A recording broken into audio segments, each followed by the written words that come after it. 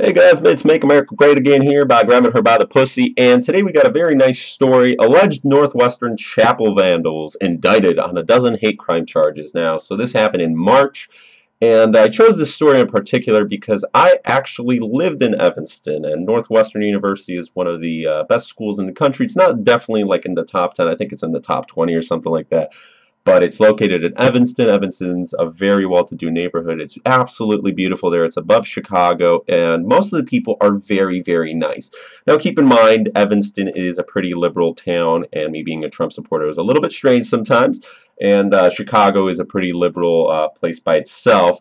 So sometimes, you did have a couple rascals here and there, but mostly Evanston's a really nice neighborhood. And there's a lot of churches. I think there's 11 or 12 churches. There's also, like, we lived on a street right next to Church Street. So it was, definitely kind of a religious place.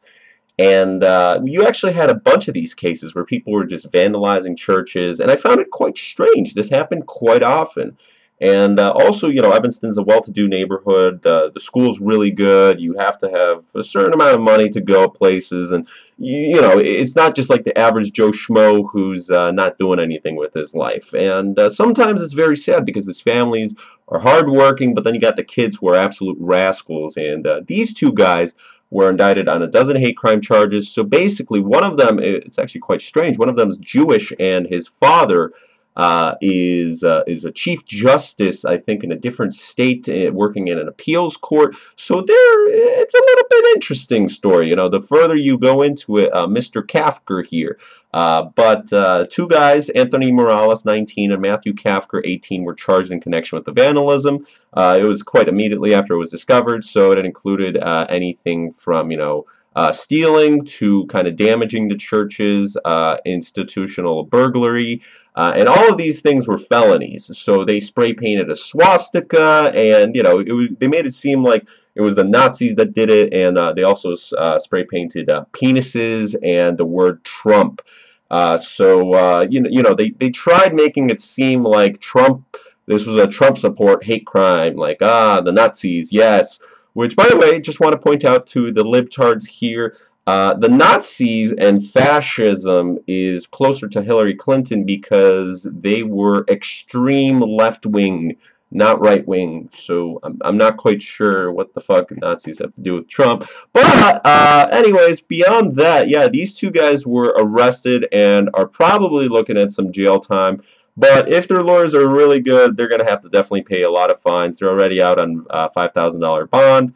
And, yeah, it's going to be an ongoing case here. But they're facing, the worst ones are Class 2 felony charges here, which they had 4 of those, from burglary to institutional vandalism. And these are punishable from 3 to 7 years for each charge. And then it's all stacked up on every one of them. So it's very interesting. By the way, just wanted to throw this in there. When I lived in Evanston, the police department, I love the police. I'm a great friends with Leos, and I think law enforcement officers are great people. Most of them are pretty good. Sometimes you get some bad hombres. Chicago definitely had some corruption cases here and there. I can certainly say that. Yeah, we also had some corruption going on in the government. Governors, Mr. Rob Blagojevich. But anyways, getting a little off topic. So I love the law enforcement. Evanston Police Department are doing a great job. We had to call them, unfortunately, one time. Someone was trespassing on our property. They came in, they talked. We had a great time, nice people. And while living in Evanston, I love fitness, and I'm also kind of the person that I need to work a lot, and I worked sometimes 12 hours a day. I'm an entrepreneur, so I had to go outside to do some midnight runs here and there. Sure, it might look a little bit sketchy. Some guy running late at night, you can't really see him. So the cops would stop me here and there, but of course immediately they'd be like, "Oh, this isn't the guy."